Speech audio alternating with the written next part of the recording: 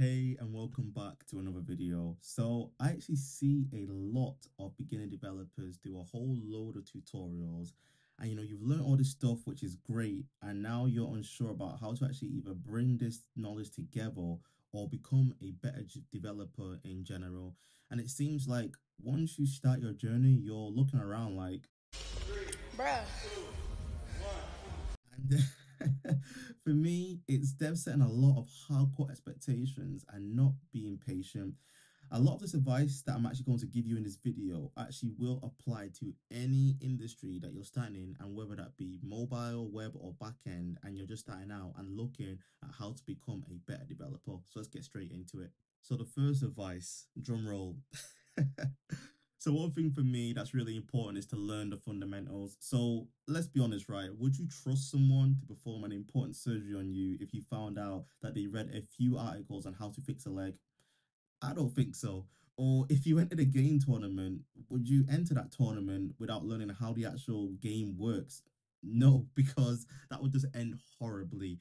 And this is why, if you're a web native backend or whatever platform that you're working on, it's really important that you learn the fundamentals of your platform.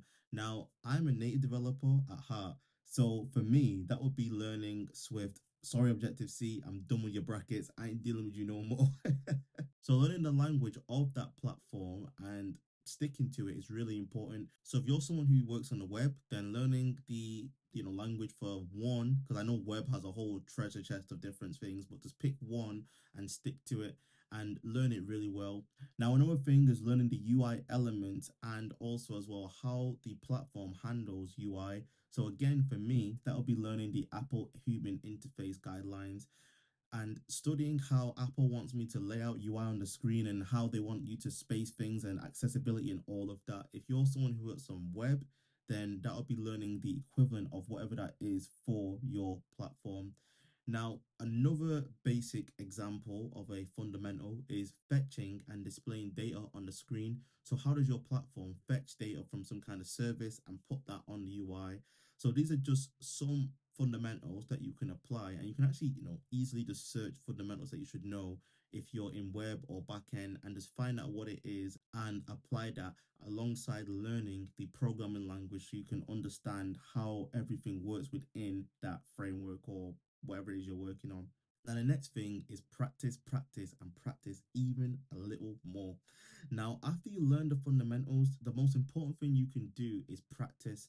So, when you go to McDonald's or your favorite restaurant, and quick pause, if you are obsessed with McDonald's like me, yeah, leave a comment in the description box with your favorite McDonald's item because me personally, we all need to stay together at these hard times, man, because Elon's doing a madness on Twitter. We don't know what's gonna happen. So let's just band together and enjoy some Big Macs. Back on topic, right? Or if you go into a shop and you're just buying something, you don't suddenly forget, how to order or how to buy something. And why is that? Well, you've done it so many times, it's ingrained into you. Now you remember the pattern so well, you don't even need to think about it. It's just second nature. And you want to make sure that this example that I'm talking about applies to whatever it is that you're learning in real life. Because you want it so ingrained into you that you remember the pattern of what it takes to complete that task. And you need to make sure that when you're continuously repeating and building things, that you're forming those habits. So it's important to make sure that you put time aside to go over what it is that you're learning, no matter the field that you're.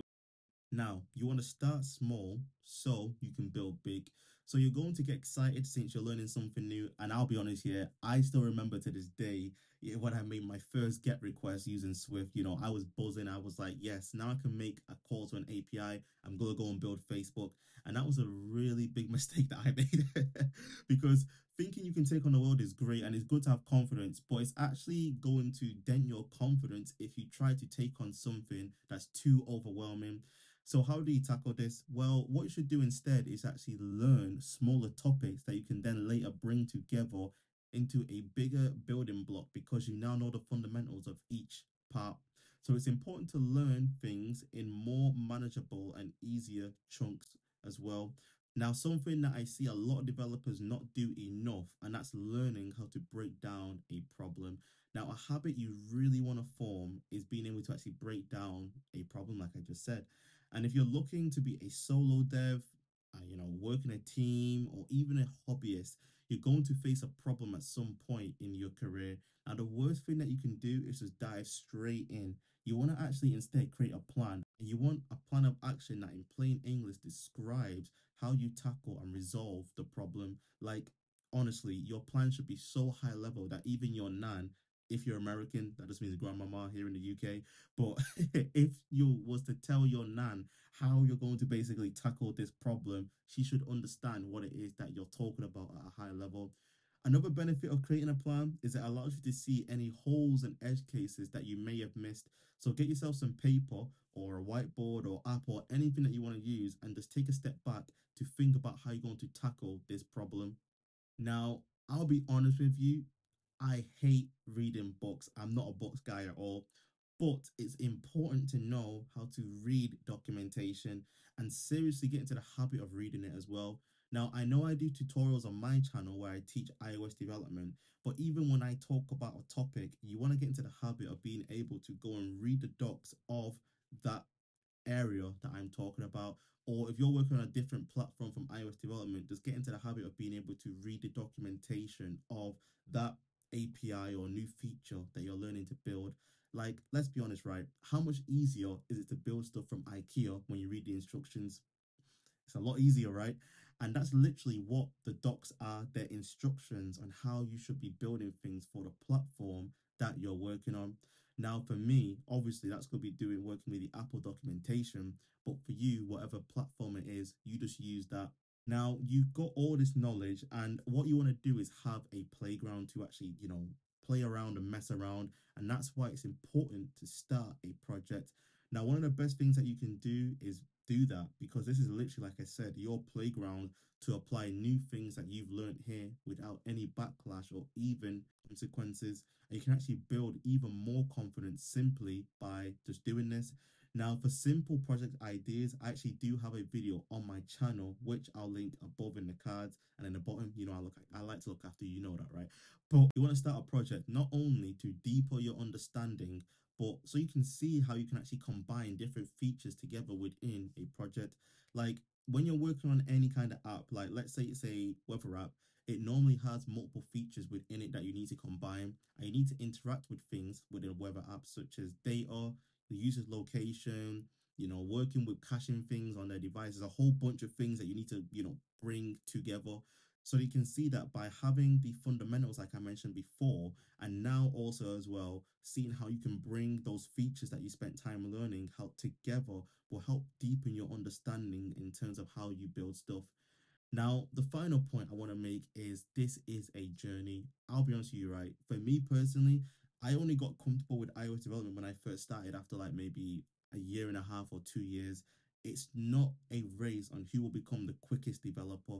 You got to understand that people are wired and built differently. You got to have days where you face a problem and you're looking around like, bro, what's the point of this? And it's fine. It's literally you learning something that you don't know. One of the most important things you can take from this video is that you don't know what you don't know. So taking the time to fully understand what it is that you're learning and then applying this logic until it sticks is all that should matter. It doesn't matter whether you see people posting crazy videos on Twitter of how they create like crazy animations. That's fine. You'll get to that point one day.